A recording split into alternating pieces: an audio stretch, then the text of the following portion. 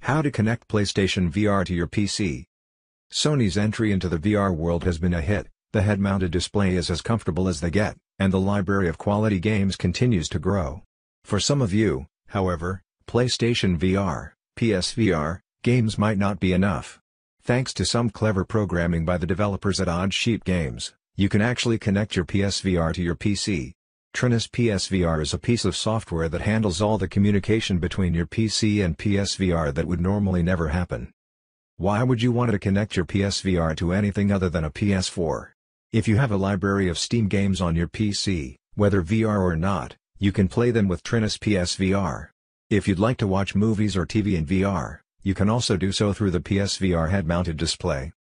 If this is something you've always wanted to do, I'm here to show you how to get it all set up. What you need before you begin. How to download and install Trinus PSVR. How to set up your PSVR and PC. How to set the correct resolution for PSVR. How to set up Trinus PSVR. Mouse mode. Troubleshooting. What you need before you begin.